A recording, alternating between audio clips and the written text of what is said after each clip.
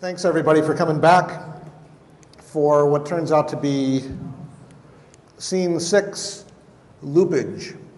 But before we begin, I recently read a white paper, some guys comparing two application platforms, one written in C++ and one written in Java. And they sort of went through the features, comparing them, and deciding which of the platforms was better. And when they got to garbage collection, they said garbage collection is a programmer convenience.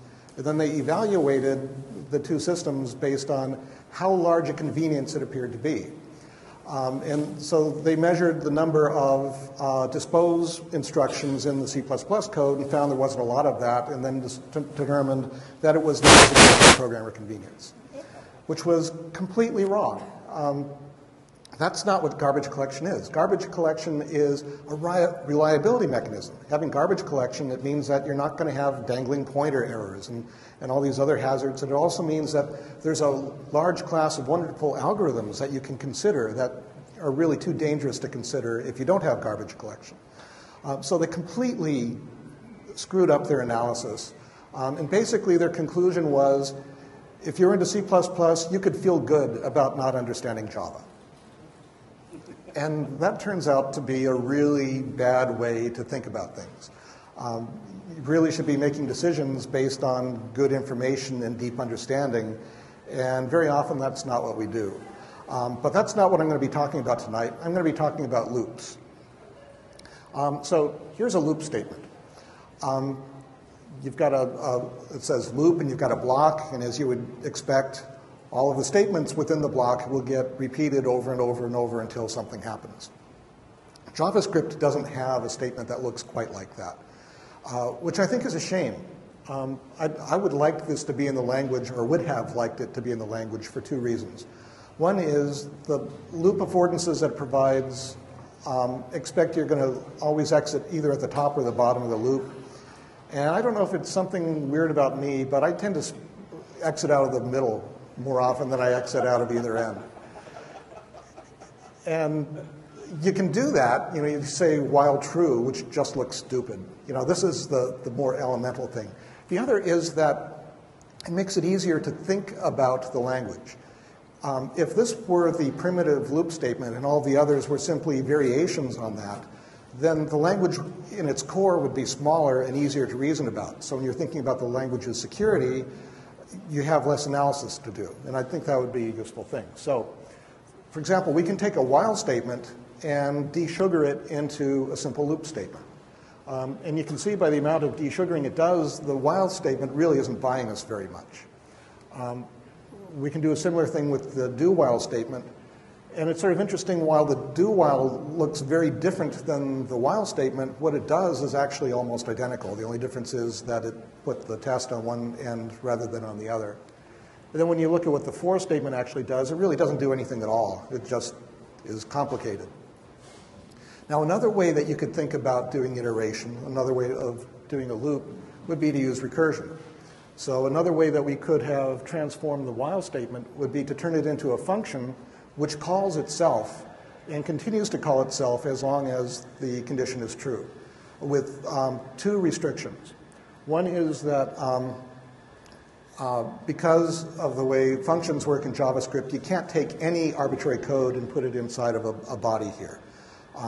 Arguments, this, break statements, and return statements, the meaning of all of those change when you put them into a function, so you can't put them in the body here. The other more important thing is that JavaScript does not implement tail recursion optimization, or what people call proper tail calls. So you can run for a while, and then it's going to start to slow down as it accumulates memory, and eventually it's going to fail. And you don't like it when programs fail. I'm hoping that maybe someday in the distant future, JavaScript would be enhanced to allow this, but it doesn't yet. But that's not the kind of loop that I'm here to talk about tonight.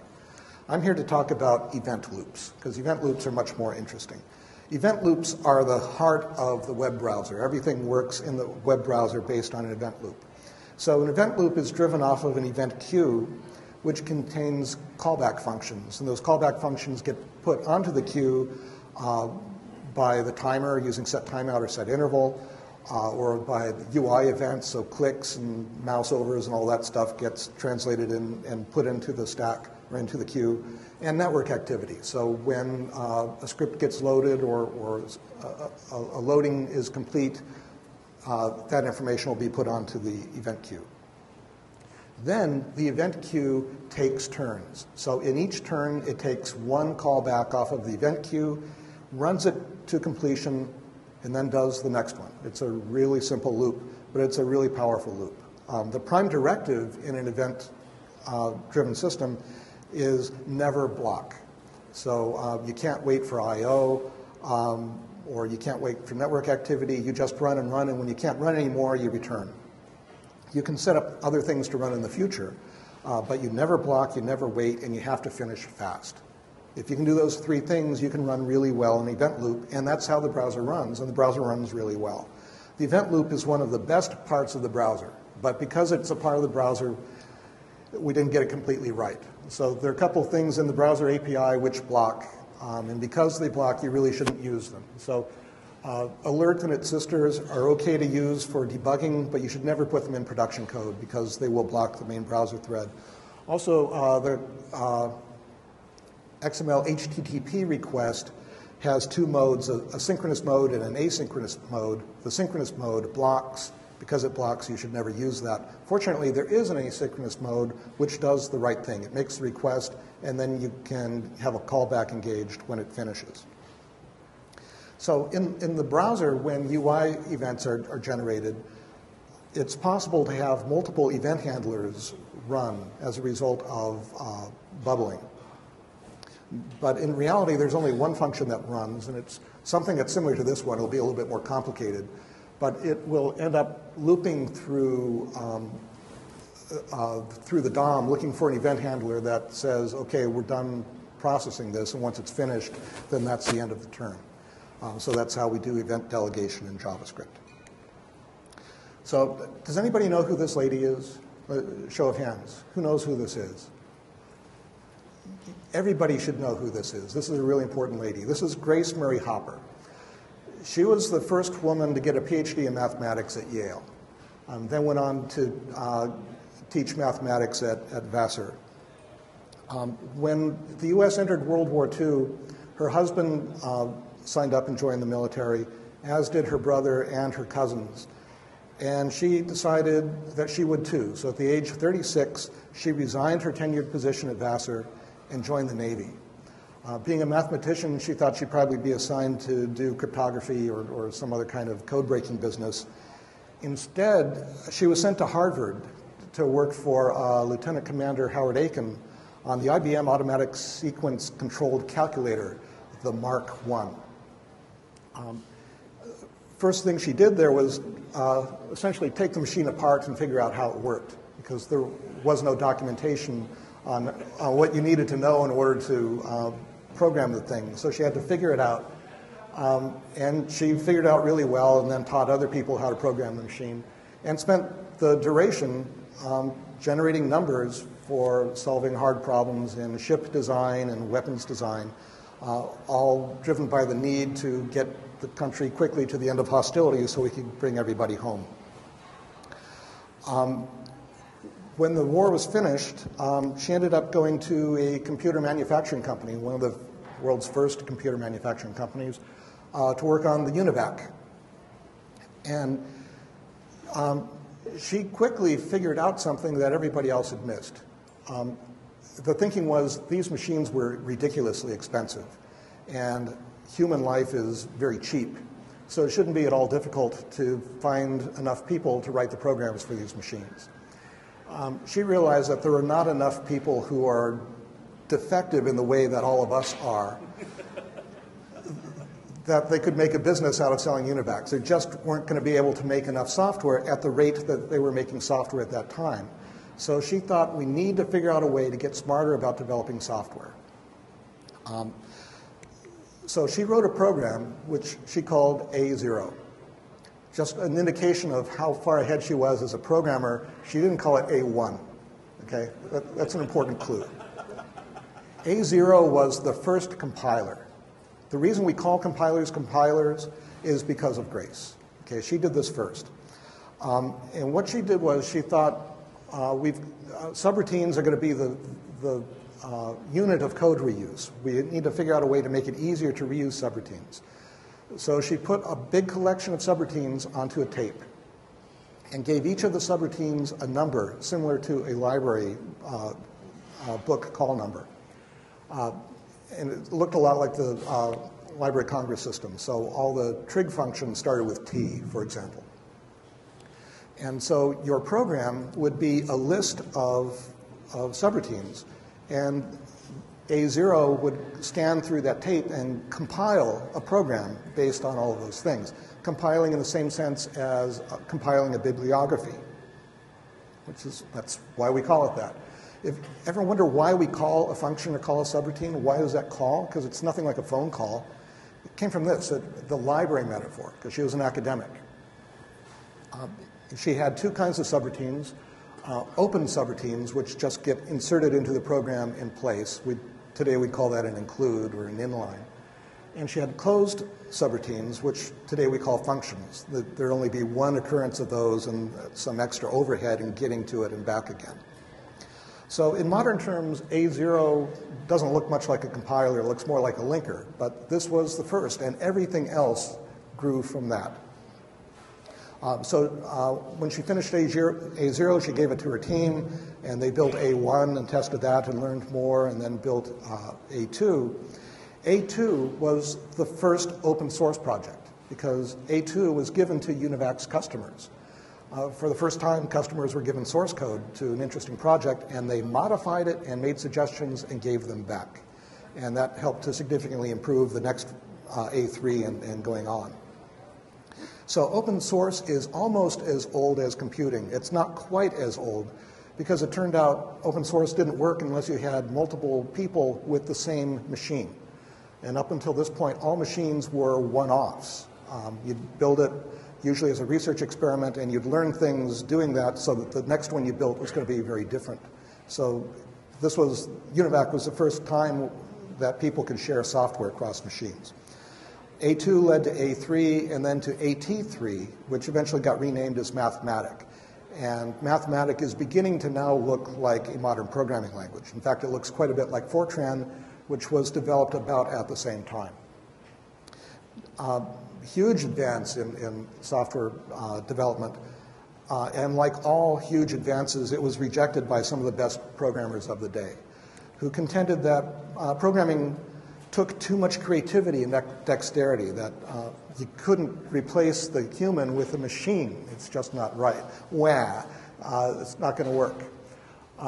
Turned out they were wrong, that they completely misunderstood what this series of tools were intended to do, not to replace them, but to help them be more productive. So one of the features of Mathematic and Fortran was read and write.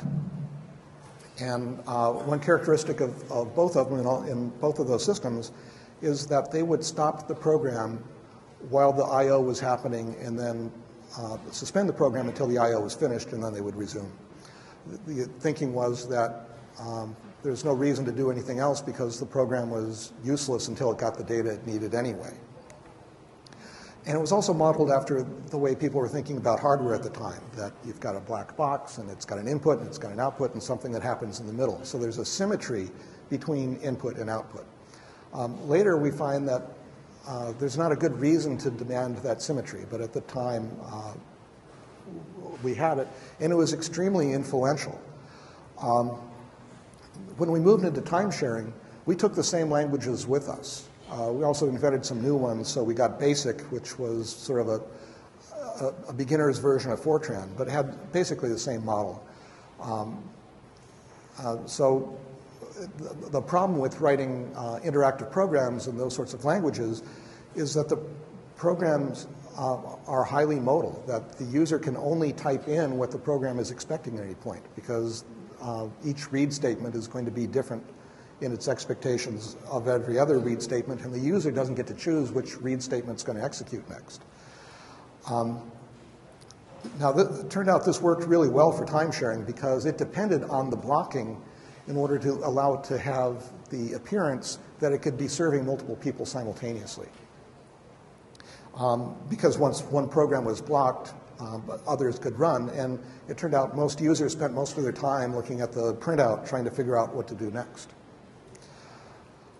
So virtually all programming languages have blocking I/O, read and write in almost every programming language. There are a couple exceptions.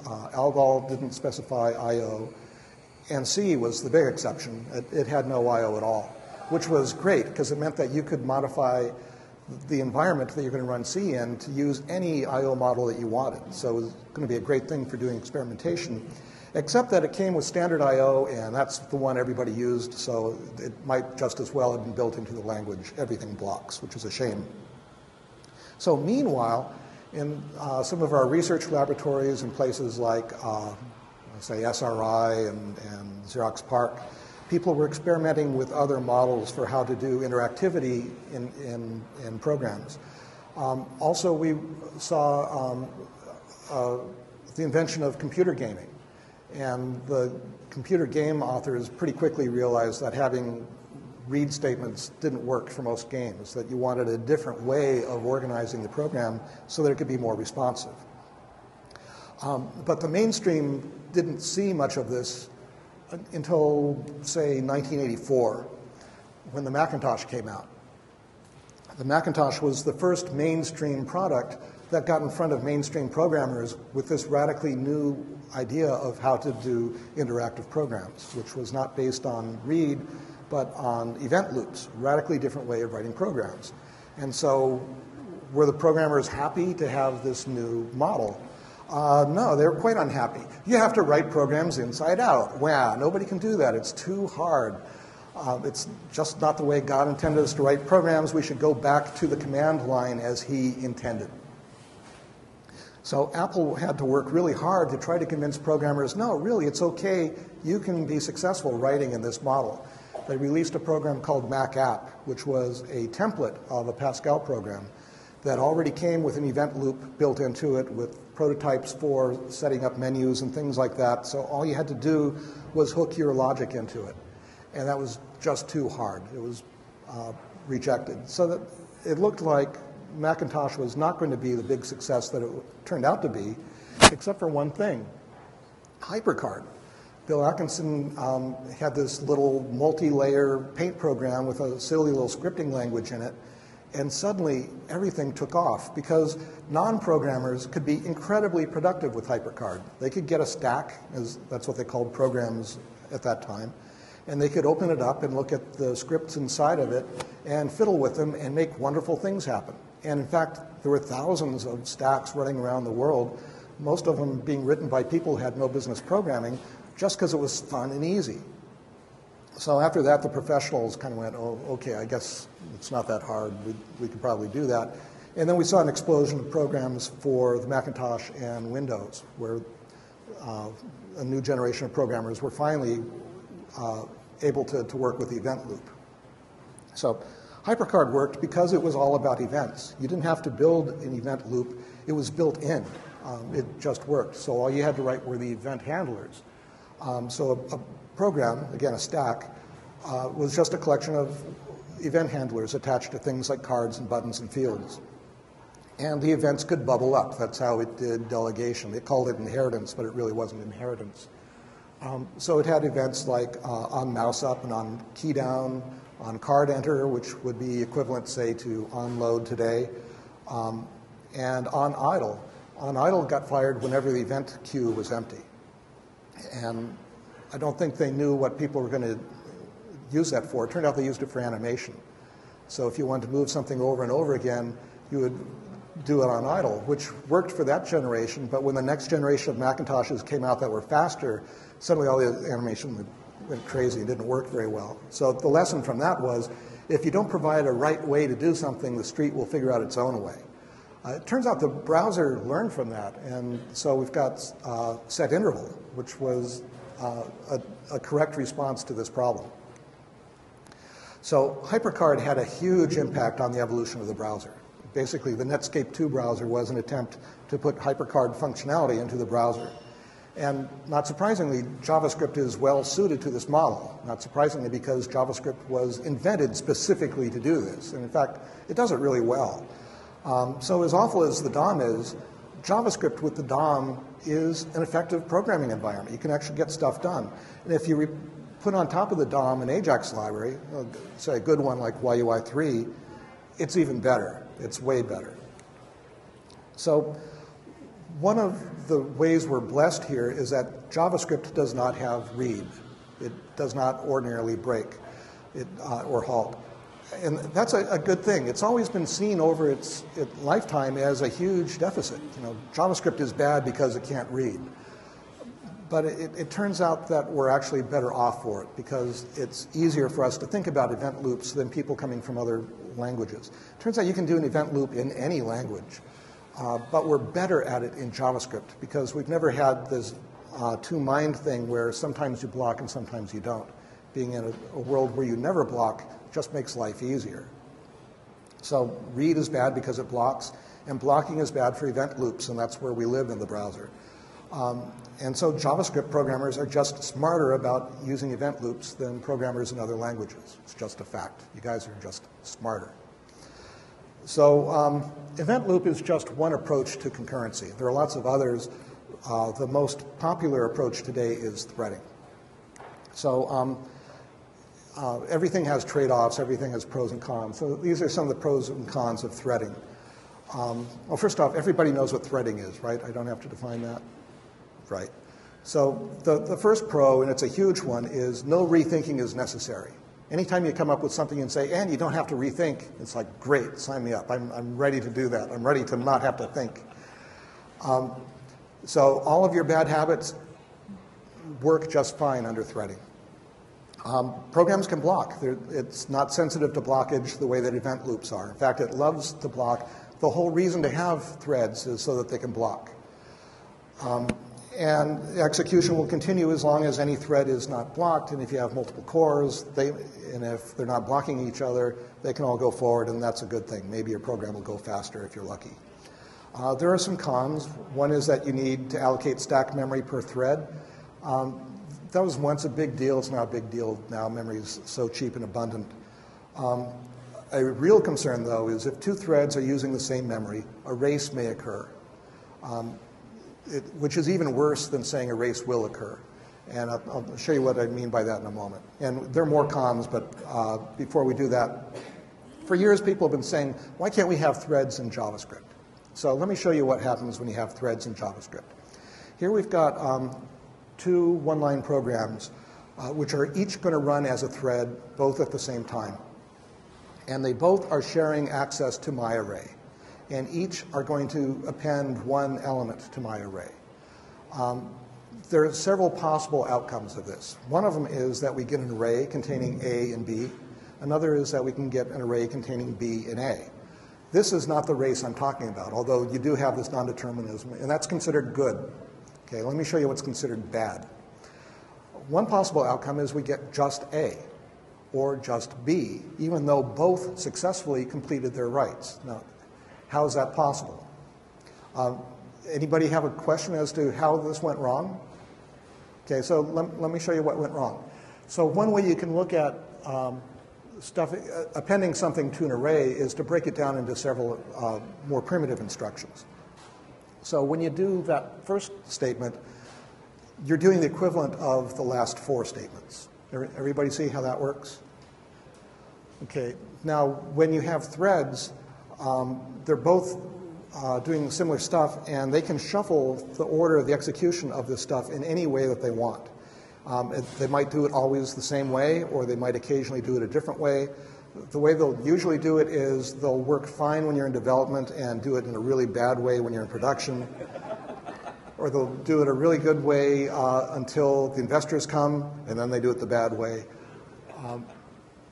So what actually happened in this case, the way we got to B, was they both went after the length at the same time.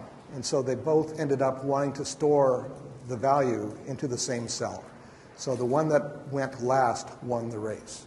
This is really bad. There's no integrity in this program now. And this is the kind of bug that's really impossible to find because you can look at the source and you can't see any way that says, what happened to A? I can see the statement A went into there. Very few people are able to think in the multidimensional way you need to be able to work this out.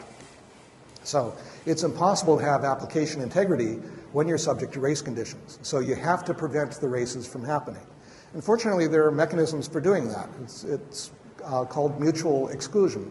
And there are several famous techniques which are all somewhat equivalent. Some have better expressive capabilities than others, but they all do the same thing, which is to try to prevent two threads from getting at the same memory at the same time and causing this kind of problem.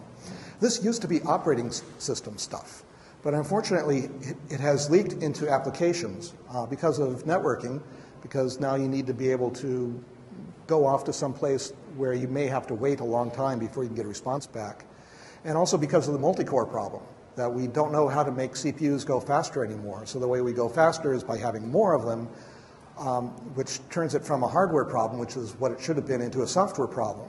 And so now, in order to make your application go faster, your application has to take advantage of threads. And nobody knows how to do that well, particularly at the application level.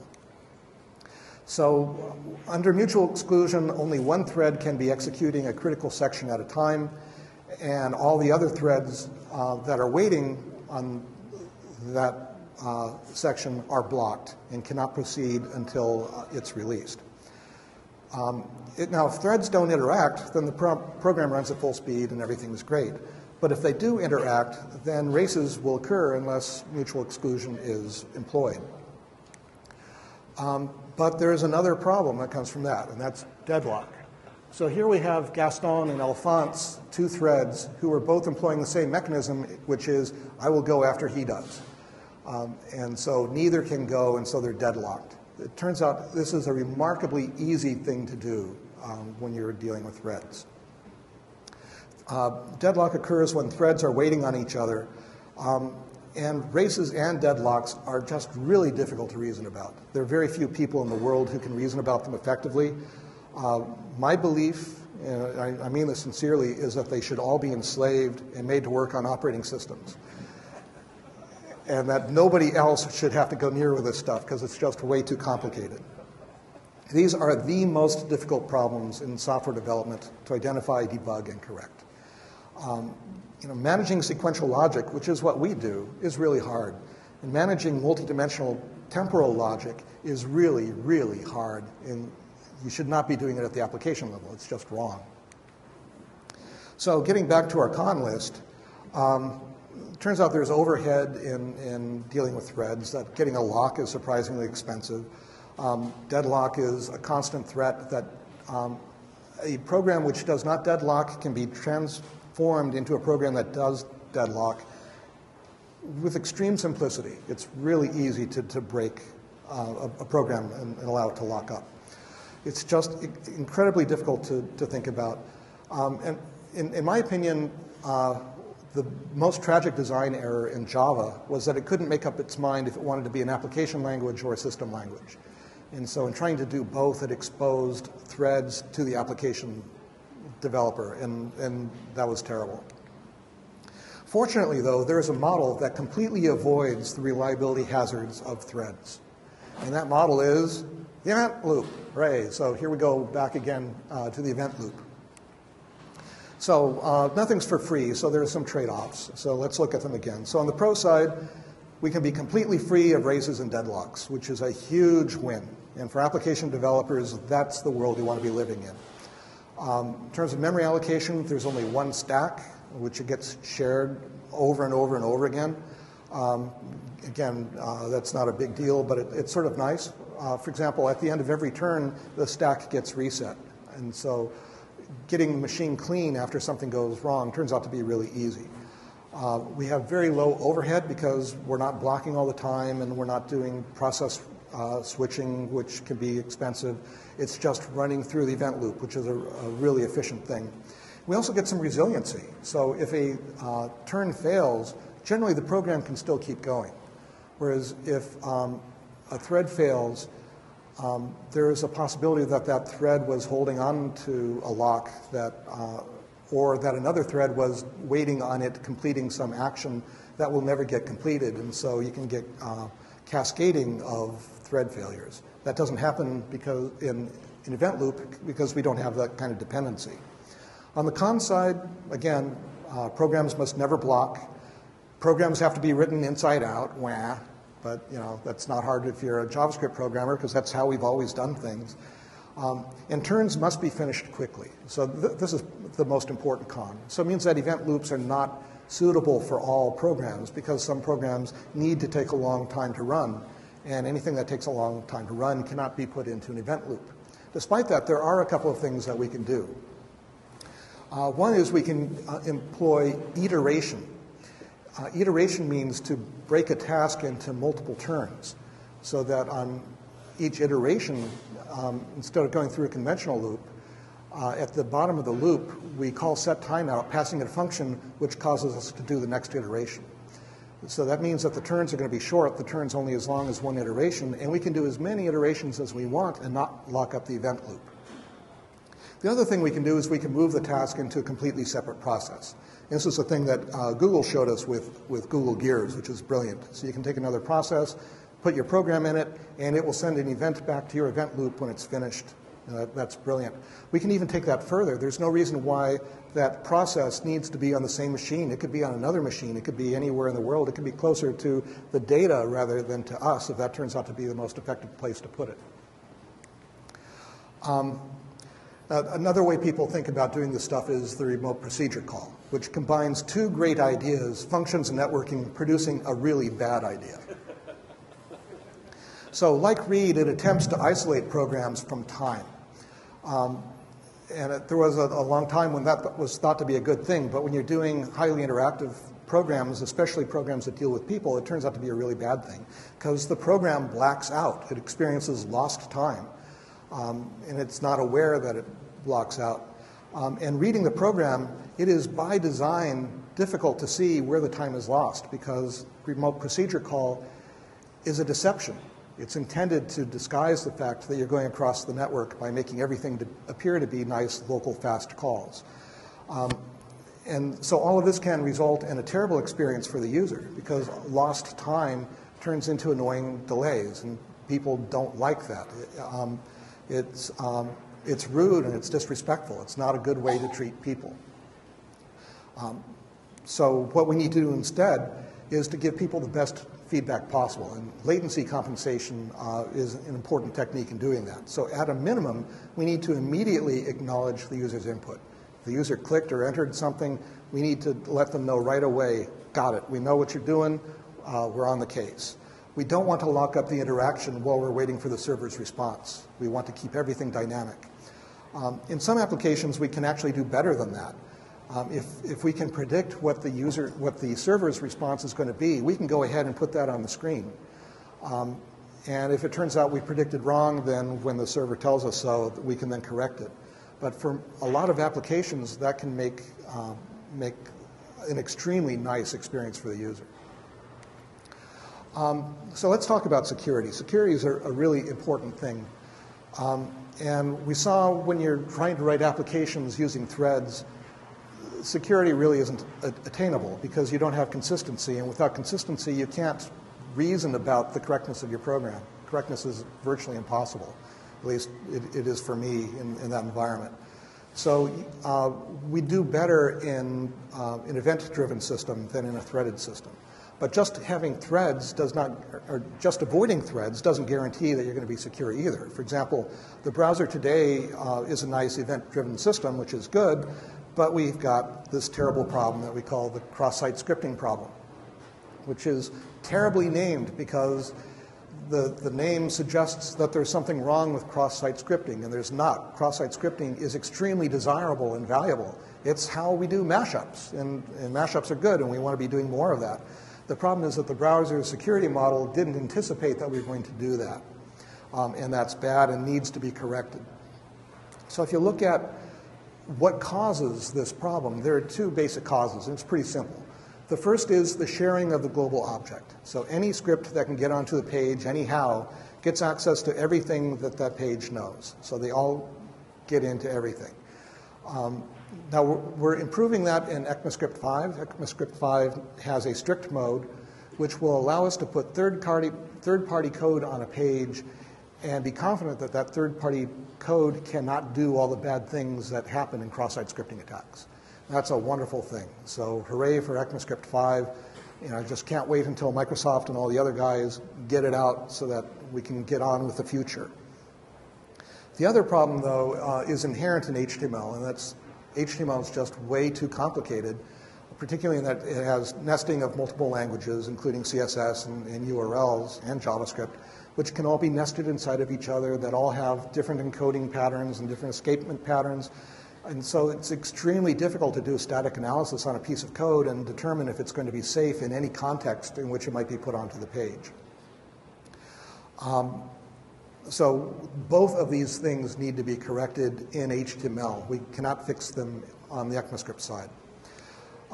Tragically, HTML5 ignores and worsens the XSS problem. It does nothing to make it better and does a few things which will make it significantly worse.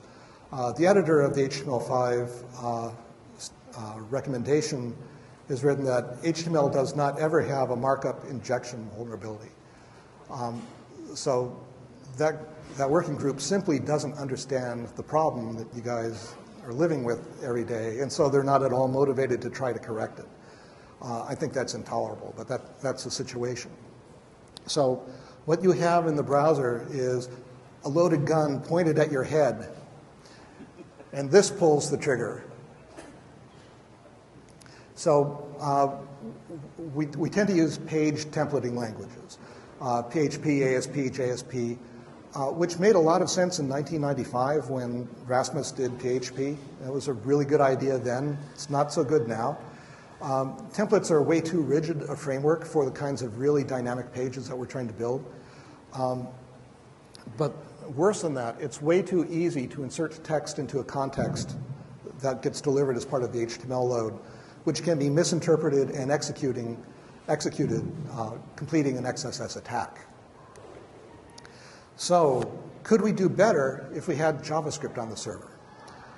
There are some obvious advantages. One is that all of the expertise that you've gained in doing JavaScript can be applied immediately to the server. That's got some huge benefits. Turns out this is not a new idea. The first server-side JavaScript implementation was from Netscape in 1996. Unfortunately, they modeled it after PHP. Syntactically, it was a little different. They had a server tag, which resembled their script tag, which caused stuff to run on the server. And they had a write function, which would cause the insertion of whatever text you were writing into the HTML output stream. So it had all of the vulnerabilities that PHP has. So it had all of the disadvantages of the other template systems, plus, at the time, a pretty slow JavaScript engine. So that product was eventually withdrawn and replaced with J2EE. So what if we did it right instead this time? We have one of those opportunities in history where we can try it again and this time get it right. So what if we had server-side JavaScript with an event loop? Not a template system, but event loop. Well, it turns out we've got it. We already have it. It's Node.js, which runs on top of V8, and it implements a web server in a JavaScript event loop. And it's brilliant. It is a very high-performance event pump. It can take events and move them really fast through its event queue, in and out, and across the world. Not only that, it got read right. So here's the file system read from Node.js, and it has a callback function. And the callback function receives the data that you asked to read. I mean, that's right. I mean, we finally have a correctly implemented, correctly designed read function. So everything in the Node.js API is non-blocking, or should have been. There are a couple exceptions. One is he has some synchronous functions which do block, and that's really unfortunate. I wish they weren't there. There are non-blocking versions for most of them. There shouldn't be any. It's just too big a hazard. And the other is there's a require function which blocks, which is used for loading script. That's really unfortunate. I'd like to see that fixed too. But otherwise, Node.js is just really good stuff. So there are a lot of advantages that come from it. One is that you can run the same stuff on both sides of the network. So we can take YUI, the same YUI that you're running in the browser, run it in the server. So that means your applications can run on either side. So maybe you want to do the initial page load on the server side, so you can send HTML of the first view so that the user can be looking at that while you're sending the rest of the scripts over. You can do that now trivially. It used to be you had to write the program twice in order to have the two views. Now you only have to do that once. If you want to have a web service which provides a portion of that view so that it can be included in other programs, that web service can be created with the same program. We've got other advantages too. We can take advantage of YUI's connection manager to go off to several services simultaneously to get additional material that we want to put onto the page. That all happens asynchronously. So the time cost we spent on that is the max of all of the services that we go out and read. Whereas if you're doing it in PHP, you pay for the sum of the time of all of those services, which can be significantly bigger. Now in PHP, you can do it asynchronously, but it's hard.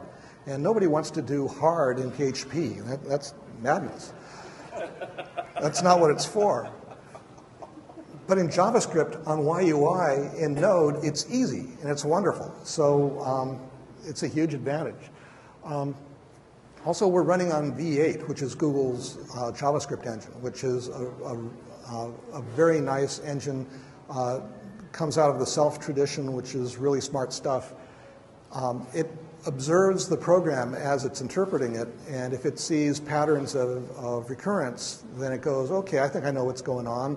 I will compile it and make that little bit of code faster. So it starts finding sequences in the code that it can make fast, and eventually your program is going really, really fast.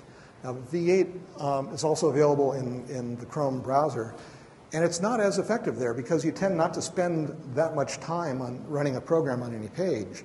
But in the server, you're running there all day, so there's a good opportunity for it to learn about your program and speed it up. So this is a really wonderful configuration. Now, if you look at the stack of protocols that we have to work with, we got the wonderful IP, which can move a packet pretty much from any place in the world to any other place. That's a wonderful thing. We got TCP that runs on top of it that makes it reliable and provides for sequencing. That's a really good thing. Then we've got HTTP, which is just completely wrong. It was designed for a time when the web was a static document retrieval system. And it's fine for that, but that's not what we do now. We're not retrieving static documents. We've got highly interactive applications going over this channel. And so the fact that HTTP is stateless becomes a real problem. And so we spend a lot of time in working our AJAX stuff trying to put the state back in, and it's hard. It'd be nice if we could just get rid of HTTP completely and run AJAX on top of TCP, which would be really clean and elegant and performant and wonderful. I don't think that'll ever happen because there's so much arthritis that's found its way into the internet now. You know, all these nodes out in the network that will only allow HTTP through, so that really the only value in HTTP now is for funneling, because that's the only thing that can get through the firewalls and the proxy servers. It's stupid, but that's the world we live in. It's a stupid world. So let's go back to the beginning.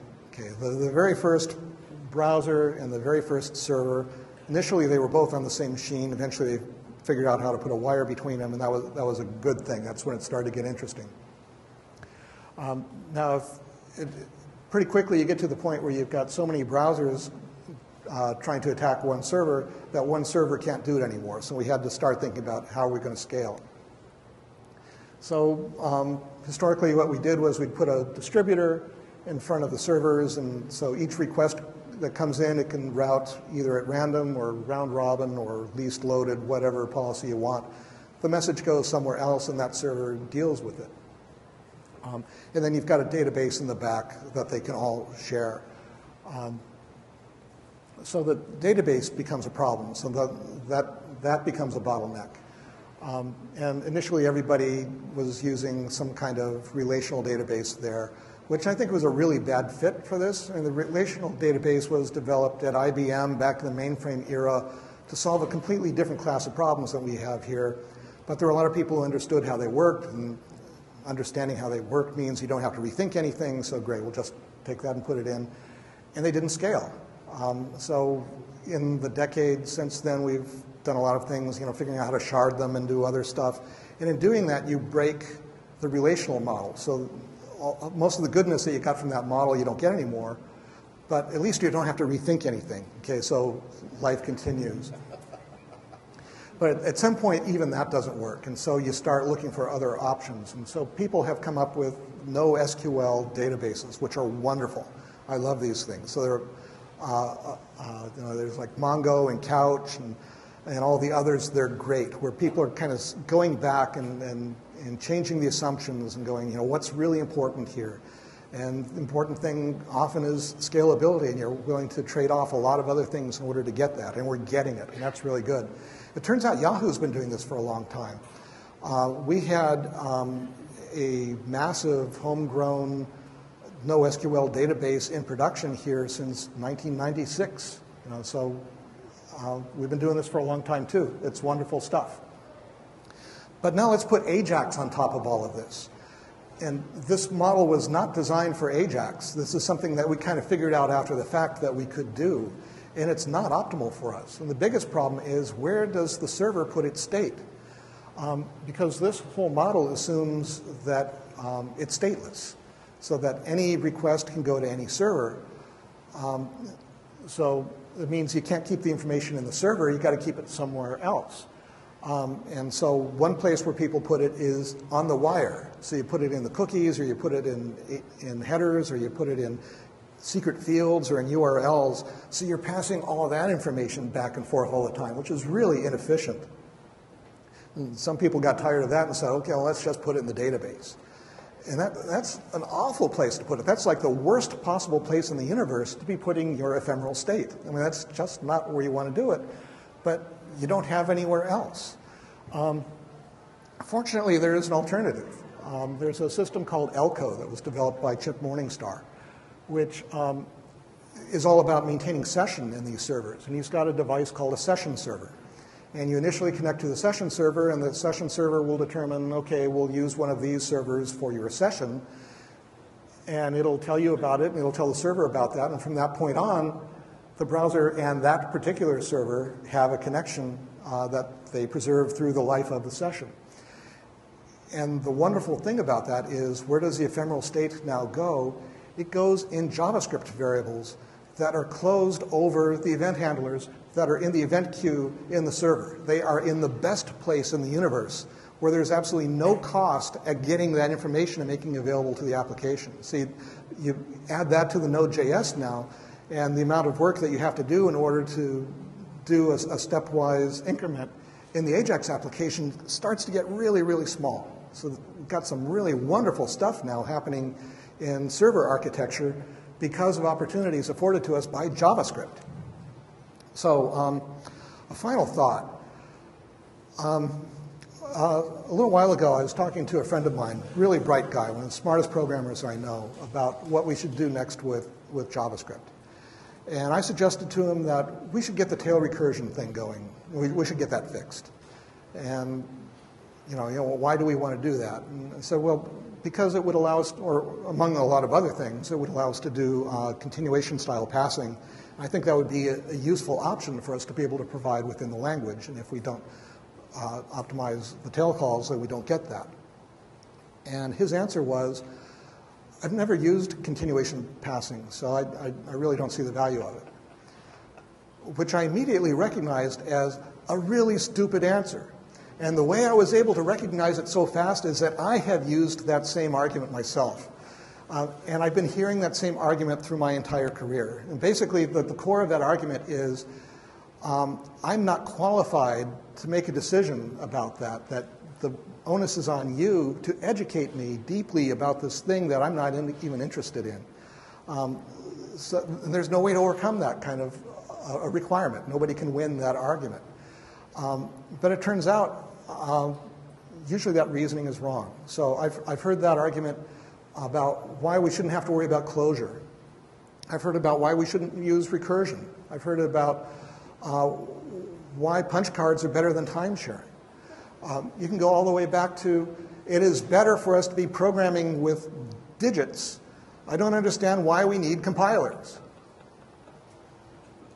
It's been going on from the beginning, and that's why software development is so slow, because basically we have to wait for a generation to die off before we can get critical mass on the next good idea.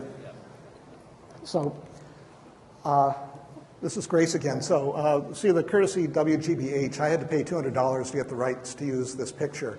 It's actually $100, but I wanted lifetime rights, so I can use it from now on. So I'm going to use it a lot anytime I can. So I used it twice tonight, so that's $100 a view. So I'm getting it down, getting it down. So Grace, we've gone a long way since Grace created the discipline of software engineering. But we still have a very long way to go. And I think we're not as far along as we should be at this point. And I think it's mainly we're not farther along because of that I don't want to have to learn anything problem. You are not those guys, and that's why you're here tonight, to hear me rant about this. And I appreciate that, and I think that shows a lot of value for you. The big surprise for me in this is we're about to take maybe the most important step we've ever taken in terms of the technology of the web, and JavaScript is leading the way. Who would ever imagine that? JavaScript is now being the technology leader. It's not just the thing that we tolerate. Wow. But there we are. That's where we're going. So good night, Grace, wherever you are. And good night. Thank you very much.